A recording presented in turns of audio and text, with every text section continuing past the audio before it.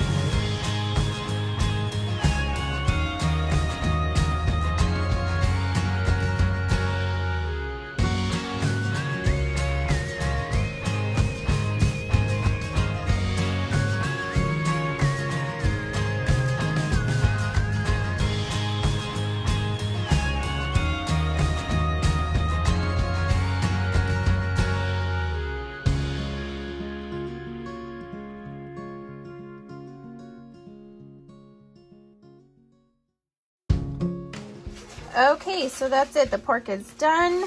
It is all shredded. I put it back in the oven one last time just to kind of crisp up a little bit of the ends. But it is done. It's no specific flavor, so we can really use this pork.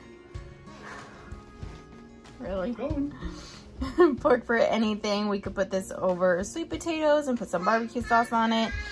Tonight, I think Clint will probably feed it to the kids over chips as nachos or in tortillas like tacos. That's our favorite way to eat it, honestly, or over a salad. It's really good.